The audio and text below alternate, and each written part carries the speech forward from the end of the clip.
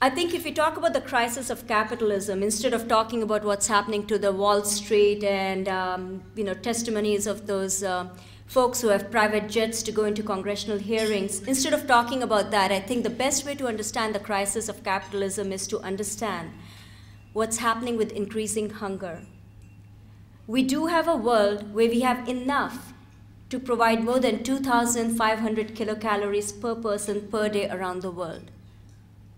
So there is no crisis of demand and supply as it is made out to be, say by the Gates Foundation.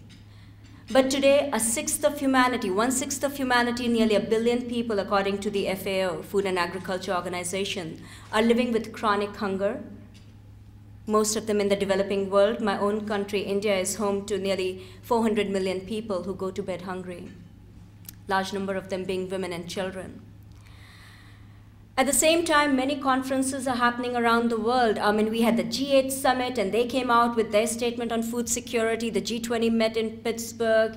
As we gather here, FAO in Rome has been dealing with the question with high-level experts on how to feed the world by 2050. Next month is the World Food Summit, so hunger is very hot and sexy right now. And there's a lot of money in poverty and hunger, as we know from Gates Foundation's commitments. But the problem is that we do not understand hunger. Last year, for some time, it really made it big on the news. The newspapers, the television sets, they were all talking about increasing hunger. The problem was the increase in food prices. Between 2005 and 2008, food prices went up by 83%. The people who were most severely impacted were in the developing world, people who spend nearly 60 to 80% of their budgets on food. The prices have gone down. It's no longer being talked about as much, but prices have not gone down in the developing world. More than 32 countries are identified by the World Food Programme as being under severe crisis. There was much talk about what's the reason. They had to offer a reason for this hunger. So we heard much about, there's a need for, there's been a decline in the agricultural production growth. Yes, we're not making investment in agriculture, and I'll tell you more about it later, despite what we hear about Gates Foundation. So as a result, yes, there is a decline in the growth of agricultural production. There was a decline in global grain stocks. With the trade agreements, third world countries and others have been told, don't bother to have your own grain stocks because there's a market that will take care of you. When you need grains, they'll be shipped. And we forget what happens when there are embargoes and the rest, such as Iraq and Cuba. So countries have been giving up their policies of self-sufficiency. And then, of course, President Bush and Condoleezza Rice at the time were talking about, it's a wonderful economic model that we've put in place, globalization. Now those Indians and Chinese are eating just like us, and that is causing the food shortages. It was amazing how every newspaper talked about the increased demand from emerging economies would make you think, isn't that nice that the Indians and Chinese can eat like us?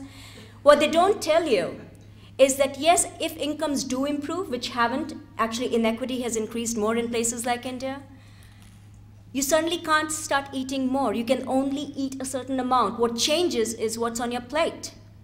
And if you look at India, given the cultural restrictions we have, we certainly haven't become meat eaters. And both China and India continue net trade exporters.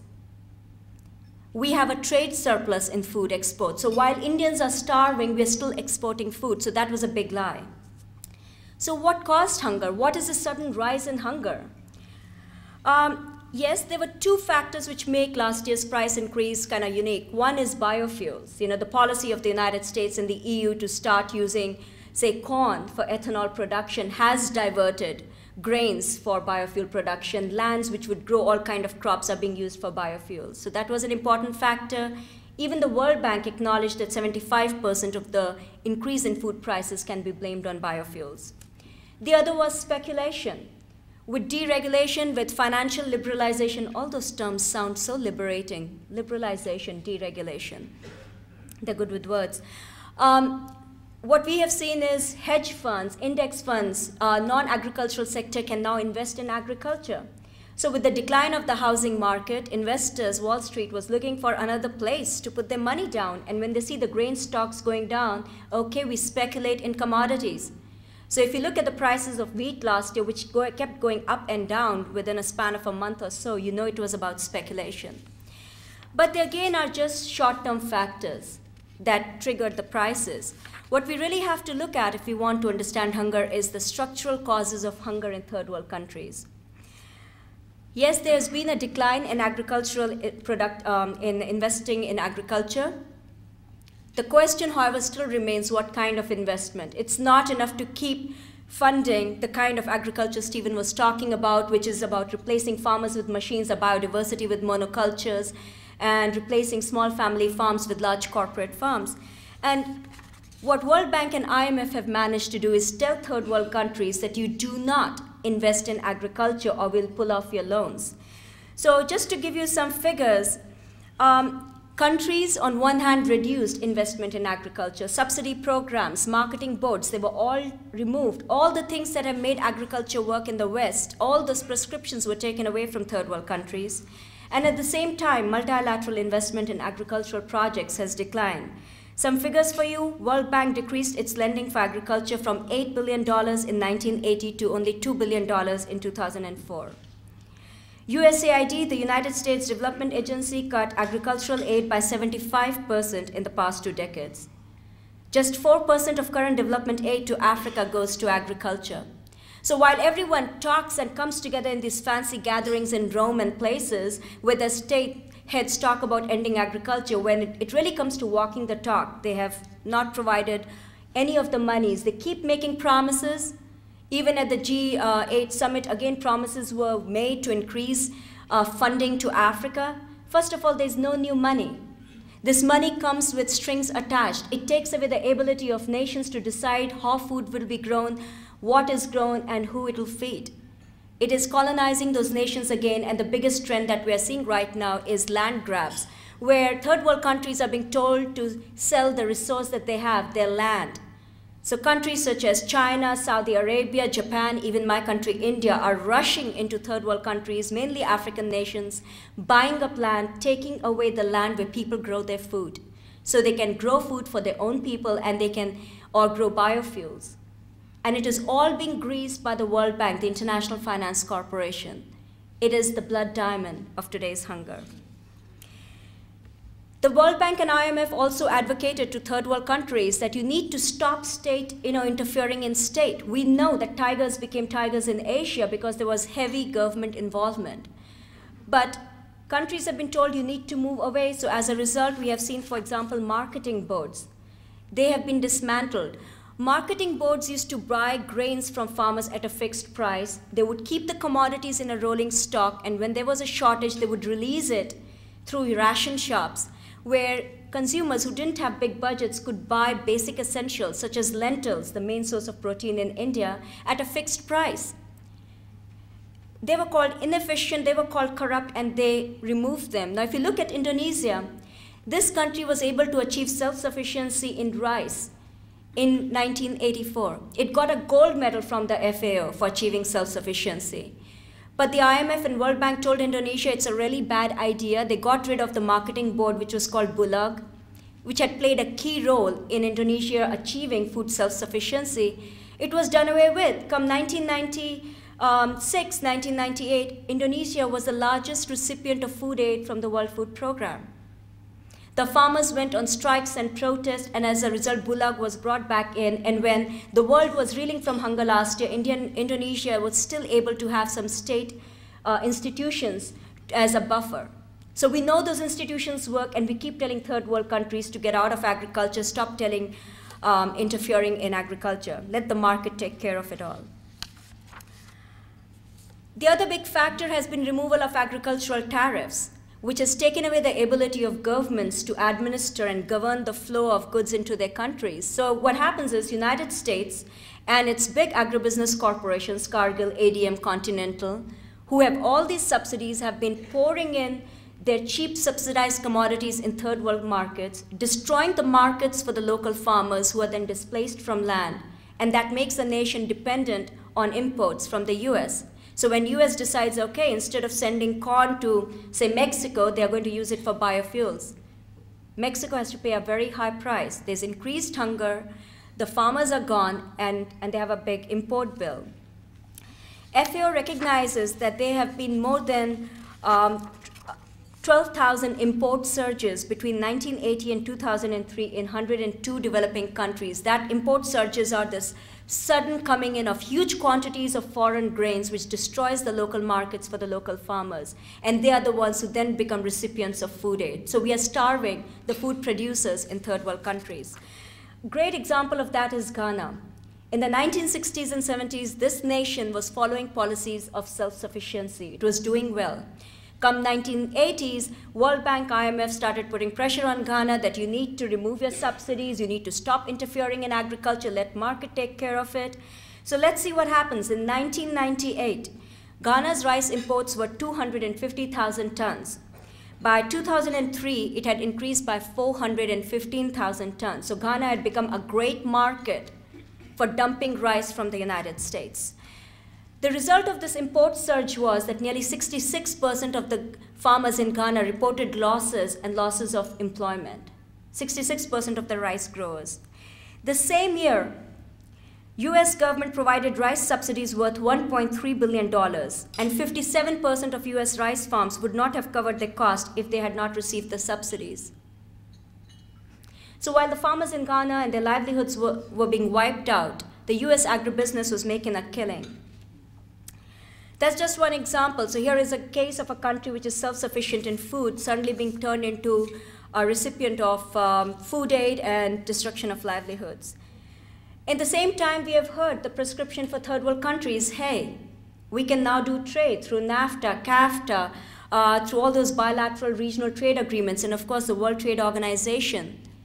Shift to export crops. Majority of the HIPC, highly indebted poor countries, depend on one commodity for their exports. It could be coffee, it could be cocoa. The prices of these commodities are very volatile.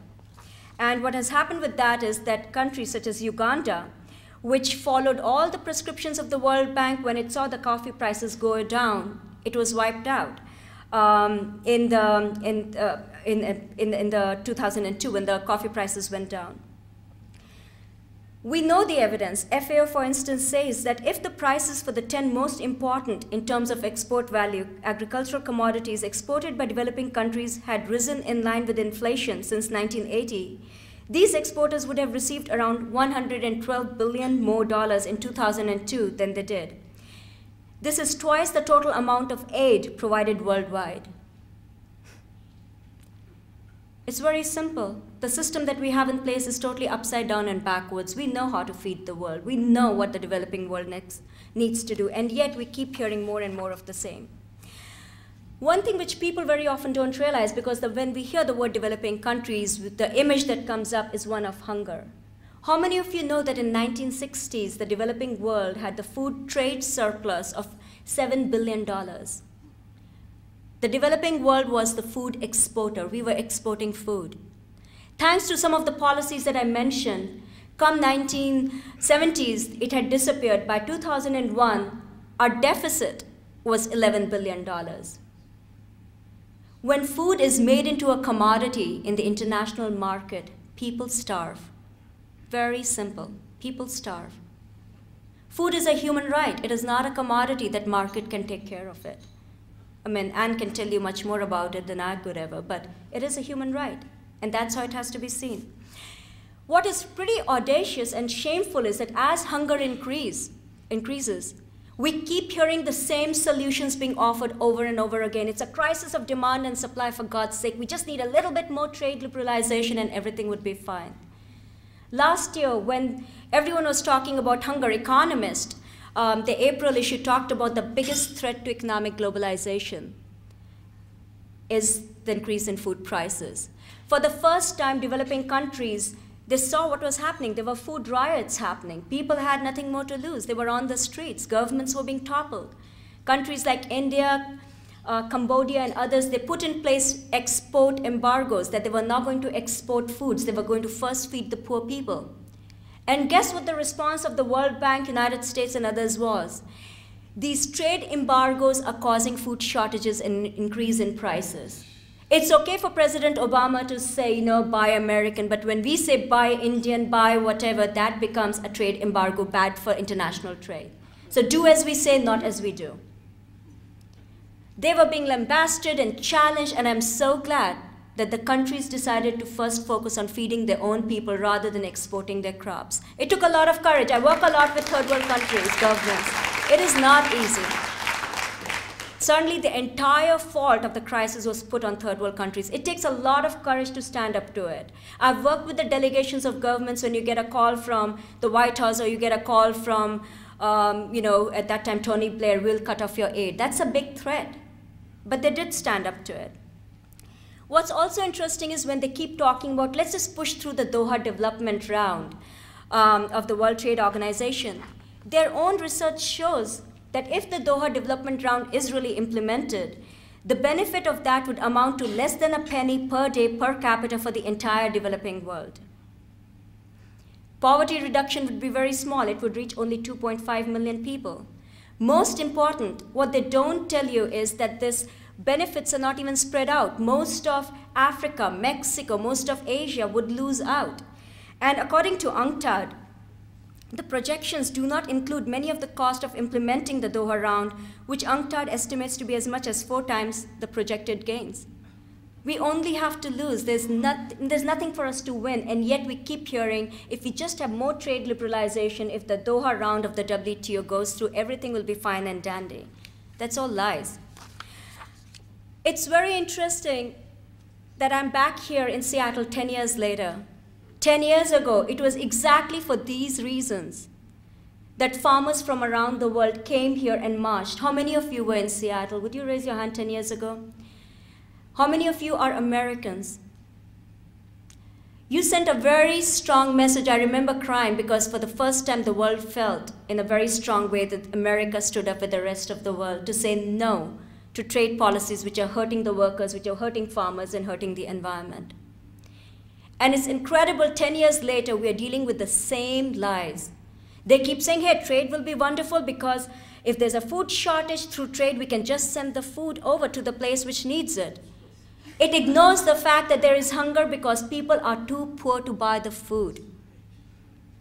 75% of people who are identified as being living in chronic hunger are the small-scale food producers in the world. Don't send them food aid, give them back their markets. And for that, you need WTO trade agreements out of agriculture. It hasn't shifted. The audacity of the World Trade Organization, they're meeting in Geneva on the same dates as Seattle this year. It is the same lies, what I call poor washing. The poor world needs it, the poor needs it. It's the same kind of poor washing we hear from the Gates Foundation. We need technology to feed the world. No, we need farmers' rights to land, to seeds, to water. We need living wage jobs to feed the world.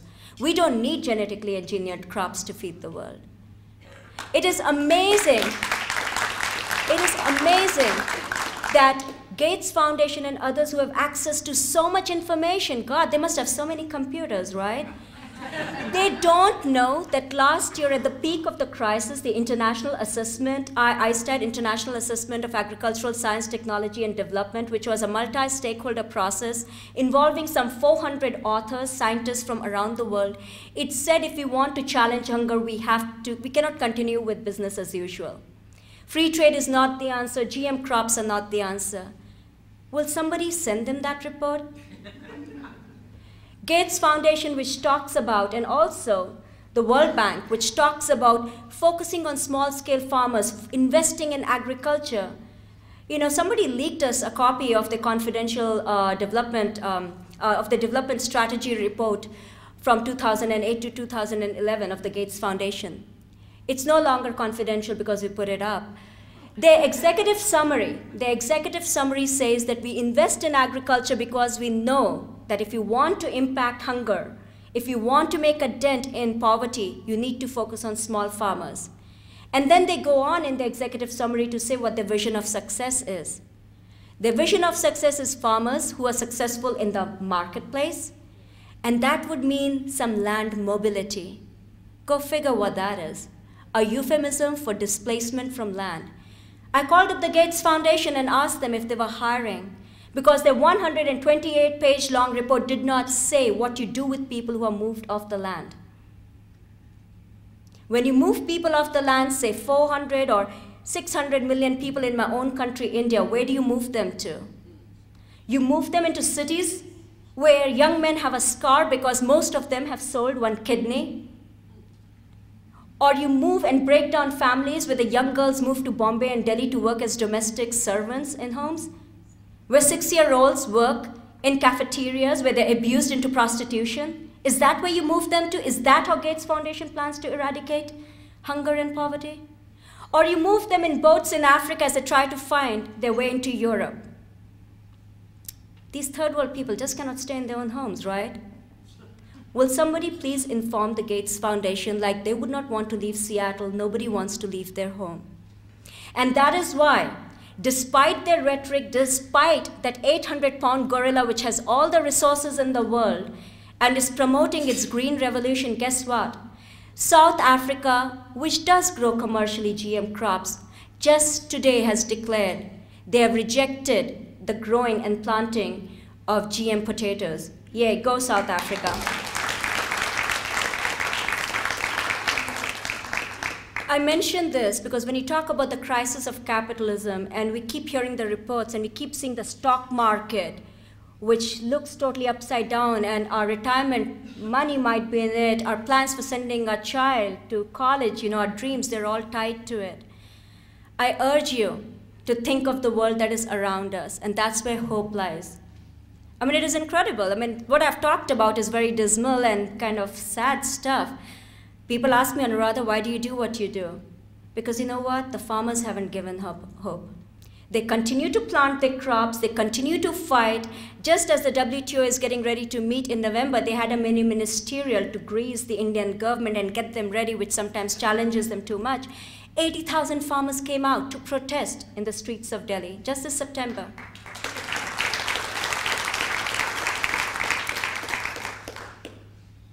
And that's what really change looks like. It does not come in some innovation, in some scientific innovation. It is happening. Some people say, well, there's not as much, kind of fire as we saw in Seattle. Our civil society movement, which is very diverse, which is very international, it comes in different forms. The movement against the war, it is the same movement that spoke out in Seattle. It is the same movement which is talking about real change, which is saying just having President Obama in the White House is not enough change. The change is going to come with us demanding. We want to go beyond words. We want to actually see not just the end of war in Iraq, we want to see reparations to the people of Iraq. We want to end the war which is starting in Pakistan and Afghanistan. It is that kind of world. It is the same kind of civil society that is demanding that we do something about Copenhagen. So yes, they will try to criminalize dissent. Yes, they will try to say it is over. But look at each one of us. That's what dissent looks like. I mean, come on, you guys. You're lawyers. You should be doing something else rather than the kind of work you do. Give a hand to yourself. You've chosen a different path. And I will end and take questions if you have any, but I will share one of my favorite sayings which inspires me. Actually, I'll share two. One is from my mother. When I was little, she told me a story about this woman who would go out and light a candle every day at the street corner. And in some ways, and that woman reminds me of you. She would go out and light a candle every day for world peace, for the environment, for workers' rights. One day her friend said, what are you trying to do? I've seen you do it in the last 3 decades. Nothing's changed. Things keep getting worse. And she said, you know what? I'm not trying to change the world. I'm just making sure that the world doesn't change me. And I think that's what we have to do. We have to keep doing what we do. We have to keep telling our truth over and over again, just as the right wing tells its lies over and over again. We cannot get tired. And lastly, I would share one of my favorite things from a Sufi poet, Hafez, who says, fear is the cheapest room in the house.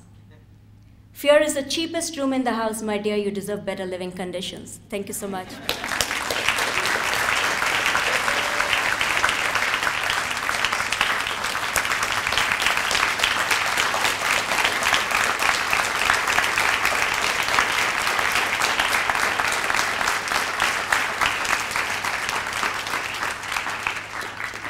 Thank you. I'm told I have 5 minutes. I can take some questions. And actually, Maya, I forgot. We have, if you would like to know about the latest reports, we are a policy think tank. We publish reports, analysis. If you would like to know about them, I'll ask Maya to send out a sheet. You can just put your email. If you can write in a nice handwriting, that would be very helpful if you want that information. Also, the good thing is National Lawyers Guild has an international committee, and I know Eric from from the international committee will be speaking to you soon. In the meanwhile, if you have any questions, a very good question. I would mention one of the resources on our website, a report called Voices from Africa. African farmers and environmentalists speak out against the new green revolution in Africa. Do download it. It's for free from the website, and check that out. It's very interesting you should say that. The first green revolution in the 60s, the foundation that was really behind it was the Rockefeller Foundation. And after all these years, they cannot acknowledge they made a mistake. Never mind, NPR will be full of stories about cancer trains from Punjab and Haryana in India, for instance, which were heavily into green revolution, the impact of the increased use of chemical fertilizers, what it has done, not to mention the loss of topsoil, the poisoning of the groundwater. And also, this miracle does not work forever. The declines happen. They have signed up with the Gates Foundation in the Alliance for a New Green Revolution in Africa. What's in it for them? Honestly, I don't know. I think there's a lot of, I'm sure there's some good intent, but there's a lot of misinformation. They have surrounded themselves with a lot of employees from Monsanto that are now working at the Gates Foundation. And it's a top-down model approach, very similar to the World Bank. People in Washington, depends which Washington, they just seem to know better than what happens on the ground. So there are a lot of those factors. The colleagues and partners that we work with in Africa, I wish they would listen to them. They would hear what people really need. For instance, this whole focus, millions of dollars were spent on this GM potato, which apparently will not fall prey to the tuber moth. But it was not even a concern of the farmers in South Africa, and all this money has been put in by the Michigan State University, USAID, promoted by corporations. It is about creating seeds that corporations have control over. More than 1 billion farmers around the world do not buy seeds each year. They save their own seeds and they plant it. We do not have your patent laws. They're being changed in the third world thanks to the trade agreements. And then they come in with this technology which is patented. You need to pay Monsanto or whoever for those seeds, and you're dependent on it. That's just one part of it. But also, if you have more questions after you've had a chance to look at a publication, send me an email. We'll be glad to continue the conversation. We were told when we were in Nairobi for the World Social Forum 2 years ago that for every dollar spent on aid to Africa with pictures of starving children, $100 comes out in unequal trade development. Do you think that's accurate? That's very accurate. If we just had, those numbers which are, I was saying one of them is not new money, but also if you look at the losses that the third world governments make and the markets that they instead offer, it's actually a very small amount is really given to them. Thank you. Thank you very much for sending the letter, and I hope most of the people who live in Seattle and elsewhere will be sending letters to the Gates Foundation. They need to start listening.